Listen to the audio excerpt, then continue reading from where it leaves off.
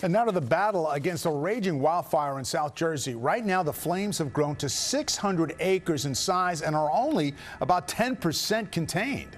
Started burning in the Wharton State Forest yesterday afternoon and continues to spread. Caroline Goggin from our sister station WPBI joins us live from Camden County with the story. Caroline, good afternoon. Good afternoon, you guys. Crews are staging here at the old Atco Dragway in South Jersey this afternoon as they continue to try to contain this wildfire. They tell us 600 acres have burned so far, and they believe hundreds more will burn as they work to contain the flames. Crews in New Jersey are working to contain a wildfire in Camden and Burlington counties. They say 600 acres have burned so far and that the fire is 10% contained. We'll be here for a few days. Looking at the extended fire weather forecast, there's very little precipitation in the near future.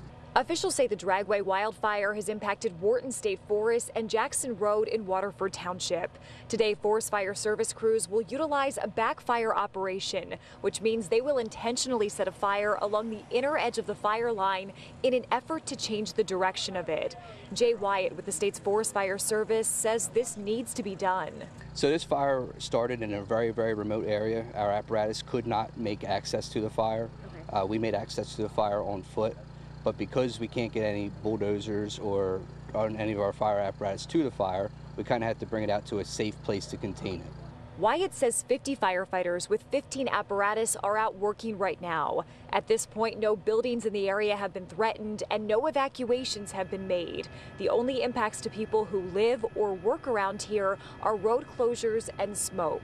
I'm sure that with the wind shift, smoke is going to turn and blow out of the north, which is going to impact more people than it is impacting now.